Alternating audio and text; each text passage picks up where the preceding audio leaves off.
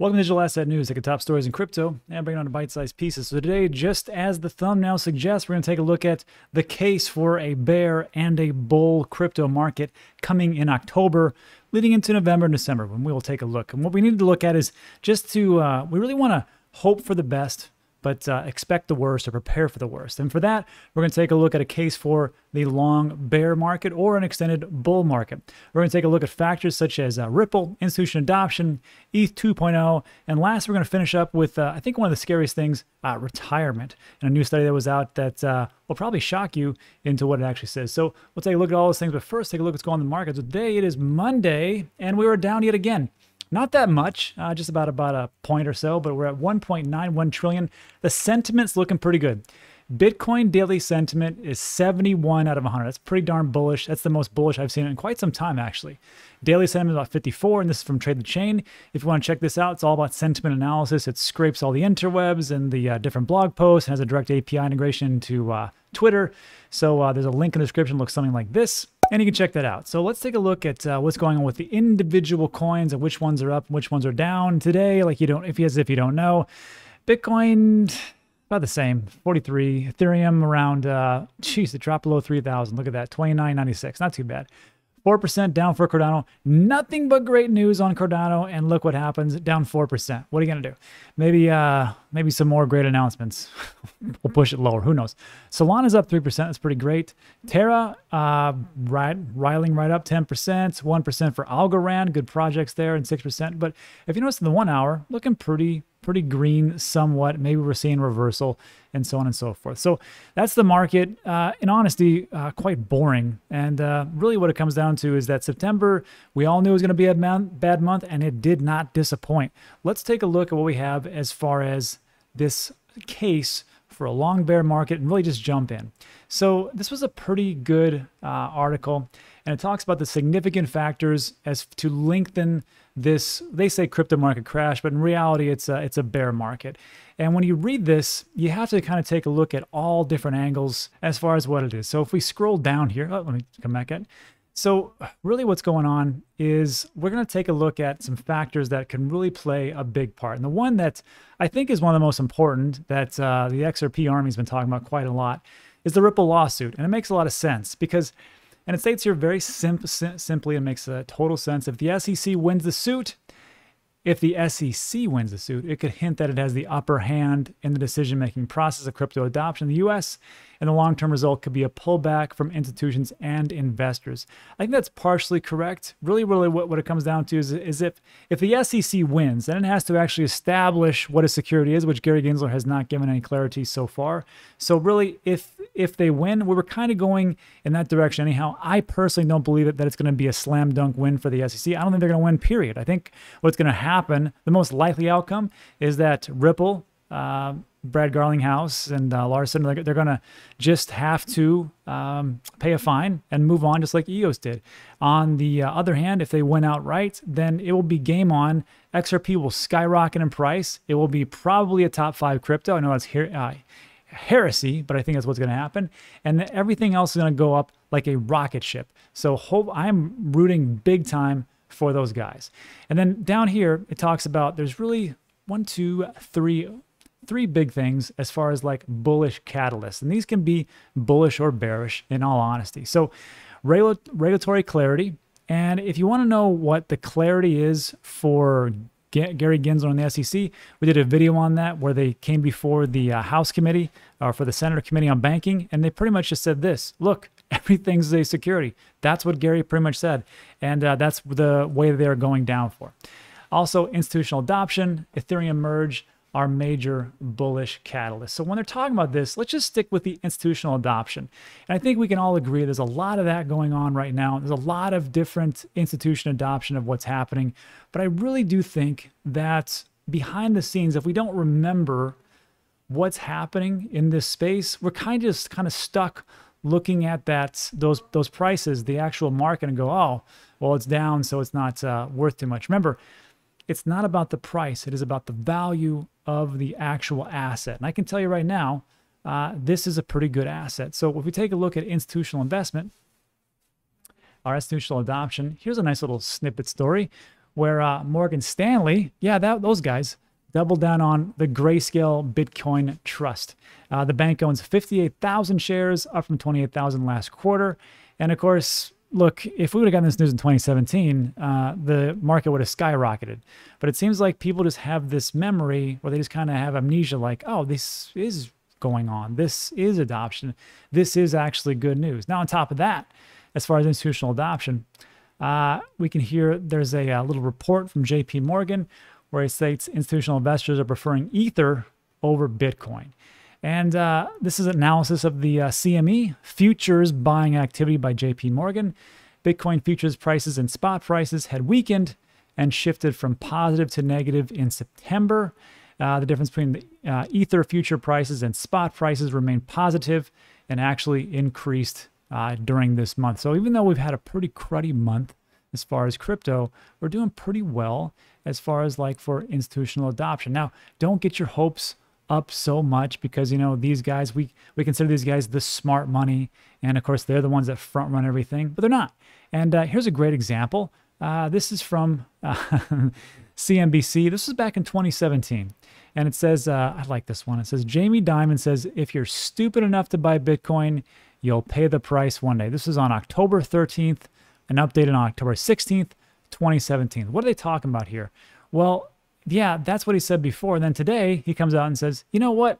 The Bitcoin price could 10x in the next 5 years. That's Jamie Dimon, CEO of JP Morgan Chase. So again, don't consider these guys the end all be all in the smart money, because really what they're doing is they think they've got it. But in reality, some of the smartest people are already in the crypto space. I think other people are being left behind. So that's just the way I see it. Let me know what you think about that in the comments section. And then to move on with this case, Ethereum. And it talks about the second phase of the Ethereum 2.0 upgrade, aka the merge, which will see the Ethereum network makes the switch to Beacon Chain as its consensus mechanism, remains another possible bullish trigger. It's bullish or it's bearish. If we have any more delays, which you've already had a couple, Ethereum, they do delay here and there, but they're trying to do a pretty darn difficult thing. If this gets delayed, I think this could actually push us out to an elongated, more bearish scenario for Ethereum. However, I will say this.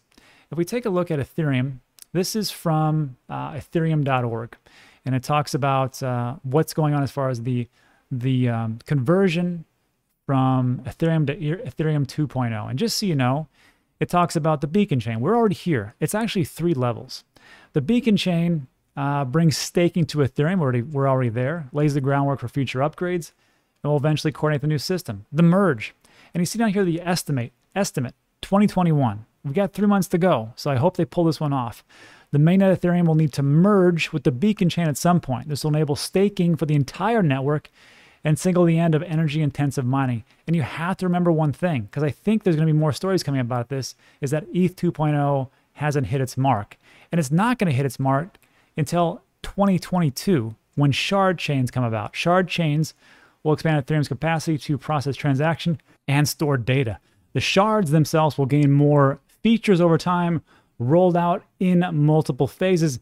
This is in 2022. I do not see ETH 2.0 coming in until late 2022, all the way until 2023. And that's just how I see things. And unfortunately, some people will say that's awful, but whatnot. But look, as bad as it is as we talk about Ethereum 2.0, and it's really not that bad. If you really think about it, I want to take a look at this. This is from friends of the show, Crypto Quant, and this is all exchange reserves for Ethereum. And I want you to notice one thing here, and that is, see this bluish, purplish line right here? Very nice line.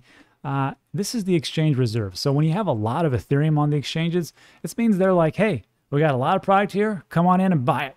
And people are like, sure, I'll do that. And they're buying it like crazy. This is back in 2020. And then the reserves would dip, then it would come up. The less that the exchanges actually have as far as a reserve, usually the price will go up because there's the same demand or maybe more demand and less supply.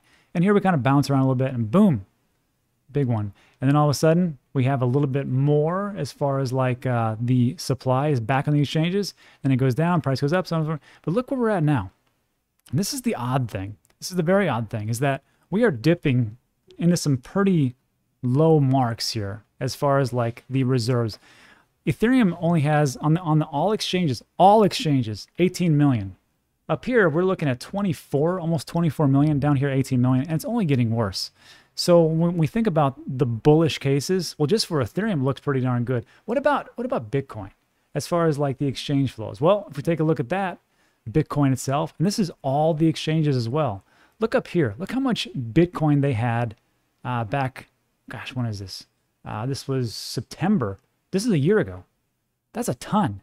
And then, of course, we go down here, and it kind of falls. A little bit different patterns, but I want you to notice one thing. Where are we at right now? We don't have a lot. There's 2.3 million, roughly, Bitcoin on all the exchanges, and the price has been kind of fluctuating. It really didn't help with that stupid China story and that FUD story about them banning for the 20,000th time. But here we are. So when we take a look at supply and demand, I think this is quite a bullish case. And that's just how I see it. Get back to the story. We talk about the bullish. Let's talk about the bearish real quick, about what could potentially happen. So with the last part here is that the possible long-term bearish catalyst that could tank the market. It makes a lot of sense. Bearish factors include the delay of a Bitcoin ETF. So says this one. So far, there have been more than 12 Bitcoin ETF filings. Me personally, I don't care about a Bitcoin ETF. We talked about this on the DCA show, and I've been hearing about this forever, and it never comes to pass. So if we get another one that doesn't come through, I don't think it's going to make a difference that much. What will make a difference is if it does go through, and people say, well, who cares? You've really got Bitcoin by proxy in MicroStrategy and Grayscale. You can get into it, the business. I mean, just going through all the Bitcoin that they buy, but it's not like a stock or an ETF. However, I will say this. I always talk about this. I think that there's a lot of money on the sidelines who are used to dealing with ETFs, older money who just don't like the risk and don't like to go through exchanges and things like that. Like, just give me an ETF. I already have millions and millions of dollars. I don't need to risk it that much. You have to understand, when you make a ton of money, it's not like you have to risk yourself out there. You've already got it.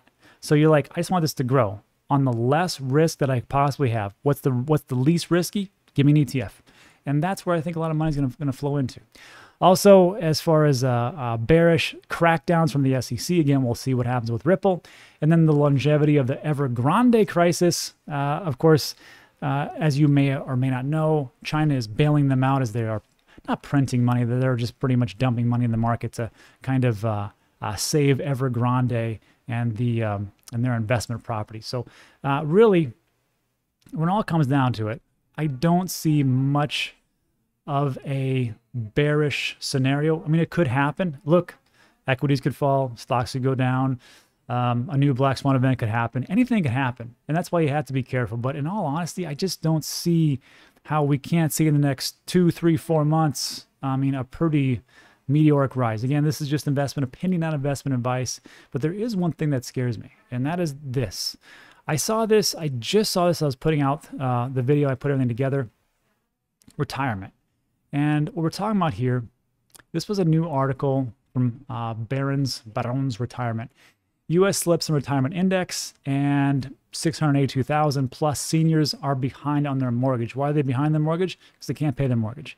And if they can't pay just the basics, a roof over their head, and they can't pay for everything else, then do you think they really have a retirement fund? And do you think the Social Security is going to really bail them out? I don't know where you're at, but in America, we have Social Security, and that's supposed to help people out. But people treat Social Security as the end-all, be-all. In all honesty, that is not it. I want to thank James from Invest Answers from posting this on Twitter. And I see this, and I get a little anxious, because when we see these types of things, I mean, what's going to happen with the elderly population? I'm pretty sure it's not just America. I'm pretty sure a lot of countries have a lot of different problems with retirement. So in all honesty, if you think about it, if your retirement fund is a 401k, and again, this is not investment advice whatsoever. This is, remember, crypto is very volatile. But I will say this, if you're just look at the S&P 500 and just regular stocks, S&P 500 is, pretty good, pretty safe. But if we take a look at this, and we blow this up, over the last day, I mean, you're down 0.081. That's not the big thing I want to talk about. What I want to talk about is over the last year. Over the last year, you would have made and this is a pretty great year, 32%. 32%. That's cute. That's adorable. We call that a Tuesday in crypto. Now, we also go down a heck of a lot. So if that's what it is, but if you can't afford your mortgage, you can't afford other things, this isn't going to save you. And then let's take a look at 5 years. Oh, you would have doubled your money. That's pretty good in 5 years. And then max, I don't know how long max is. Pretty good. Actually, this is from if you would have invested all the way back here. But I guarantee you, as far as investments, you probably made it 2 or 3 extra money, and hopefully it's a lot. But in all honesty, a lot of people are probably right around here, double their money, and they're probably having a lot of problems. Anyhow, this is why I think Bitcoin, digital assets, and crypto is a prime market. And that's just for me. I can't tell you what to do. But that is it for today. So look, that is it for right now. If you stuck with me all the way to the end, I want to say thanks so much. I appreciate it. If you liked today's video, go ahead and give it a thumbs up, give it a like. Consider subscribing. Everything we talked about is time sensitive, and that's all. So thanks so much. I appreciate it. See you on the next.